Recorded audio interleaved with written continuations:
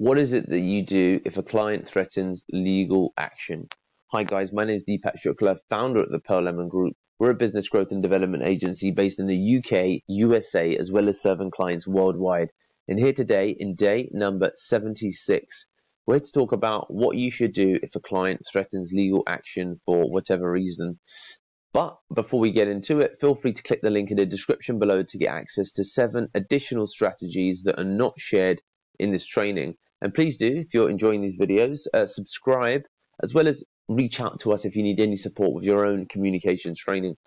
So this is a great question. Now, first of all, please remember that I'm not a lawyer. So you know, the disclaimer is that this is this is not legal advice, and you should always consult a lawyer or a legal professional in the instance if you have a client who threatens legal action.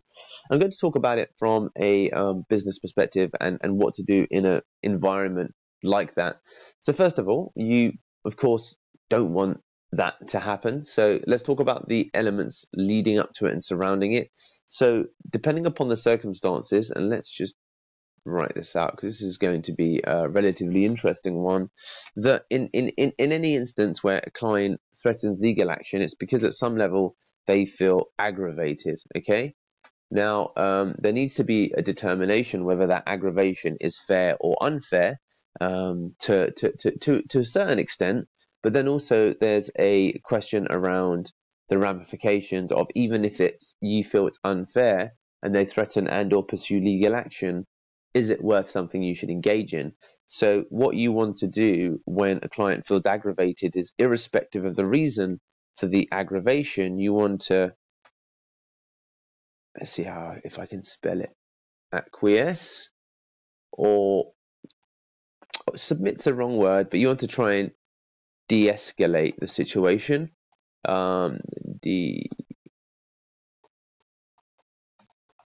So acquiesce is to kind of give in, or be a little bit submissive, if you will, but not at the extent of your own work ethic, values, or otherwise, and trying to de-escalate a situation.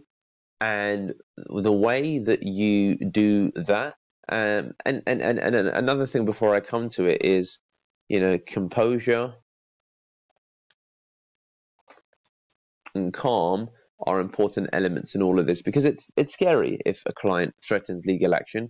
We've had it happen several times. All have been unfair, but regardless, the client in their own mind thought it was, of course, a legitimate reason. So in those instances where you receive a threat, whether on email, on a call, or otherwise, then it's important to keep your composure, remain calm, and that's something that happens through breathing and happens through the recognition that there's a significant gulf between threatening and doing. Okay, a significant gulf between the two. That the gap that someone needs to take between threatening legal action and then a point discussing it with a lawyer, the lawyer asking them to put together all of their case notes or files, getting the legal fees underway and kicked off, to sign a letter of engagement with a lawyer, and all of this type of work. It takes time, it takes energy, and it takes money, and it's generally negative for everybody. So the gap between someone threatening legal action and taking legal action is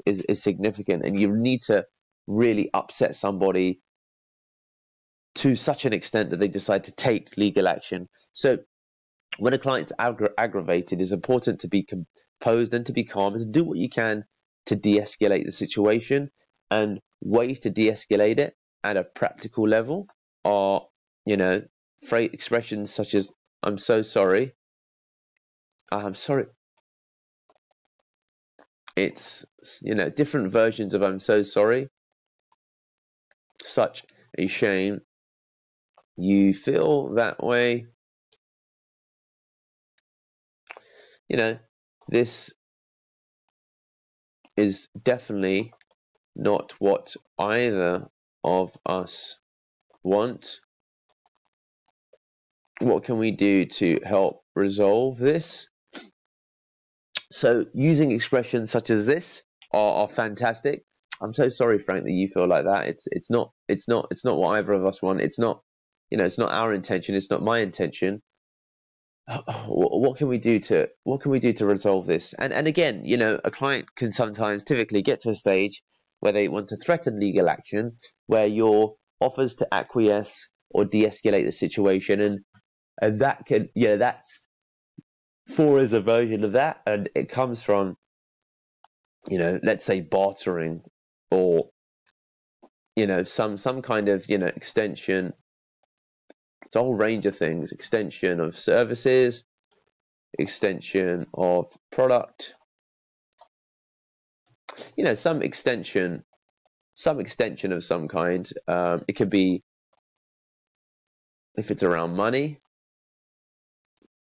partial refund, full refund, depending upon what you feel is right in that situation.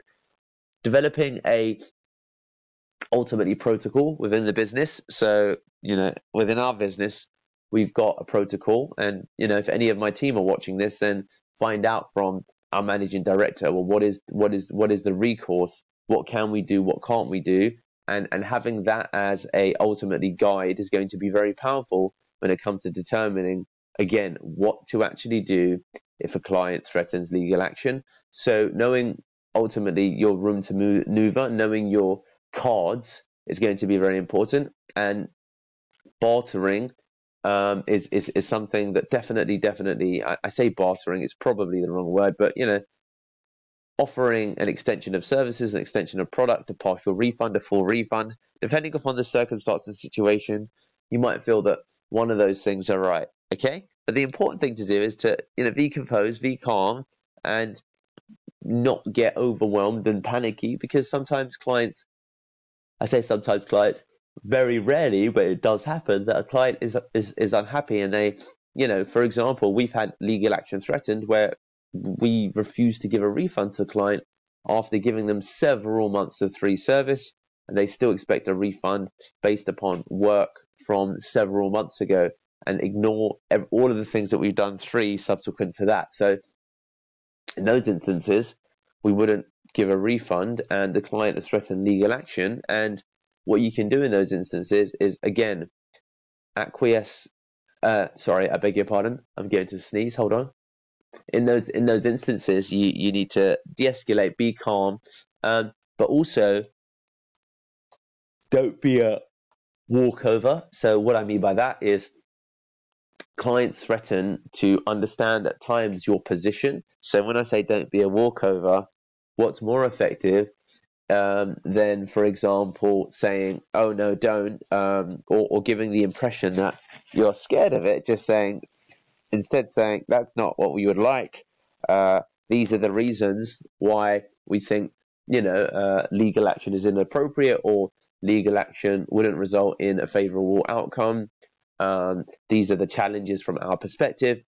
And then outlining fundamentally, if you can pull together, so if you can look at the history of a campaign and pull together multiple instances where they, for example, are undeserving, let's say, of either a refund or the grievance is unfair, and point out evidence to demonstrate that this threat of legal action does not come on a sound basis. If you identify 10 different points, you could ultimately share 3 of them at a time and used it in a series of email exchanges. Now, that's an example of what you can do in the instance where you feel the client is being quite bullish or being quite aggressive. So running a historical review of the campaign. So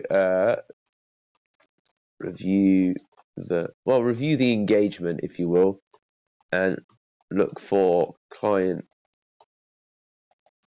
because in the instance that you feel that this threat of legal action is totally unfair, then you need to demonstrate that through evidence, okay? And you need to demonstrate that their claim for legal action is based upon unreasonable grounds, and that you fulfilled everything that was promised, and that is something that you demonstrate through proof. And if you didn't fulfill what was promised, or what's been a massive contributing factor is things that have been outside of your control, as an example. So that's where you'd review the engagement, look for client-side problems, and keep them ultimately to go back and forth with clients over email. Now, also remember, giving clients time to cool off is also super important. So if a client sends an angry email, it's much better to say, hey Frank, I'm so sorry that you feel that way. Give me some time. I'm going to look at your comments. Look at your comments. Take a moment to think about it, and then come back to you. And you can wait 3 or 4 days, and you can continue that process of waiting, because a lot of the time clients end up cooling off. Okay, so they threaten a lot of things in the moment when they're angry. So poking or stoking the bear is the worst thing to do. So the best thing in those instances, instead of taking massive action and sending them a pointed or emotional email, you send them an email to acknowledge that they've sent you that, to say it's apologies that you feel that way, and that you'll review the engagement and come back to them as soon as you can. And then you wait 4 to 5 days.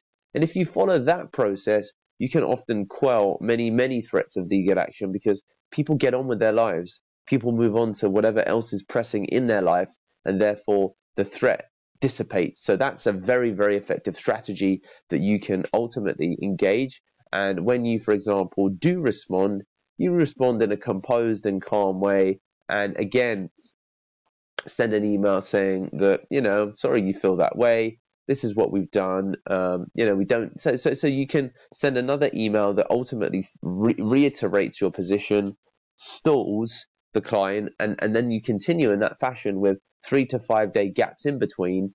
And what often happens is a client's threat, the feeling of being angry takes a lot of energy, and clients just kind of move on. And that's better than, of course, pursuing a legal course, sending an angry email. And you only need to do that when a client has sent a series of accusations across, and you need to tactfully respond to them. So there you have it, guys. These are some of these strategies, or at least 8 strategies for what you can do if a client threatens legal action. And please do comment in the description below if you've got some takeaways, as well as subscribe if you're enjoying these videos.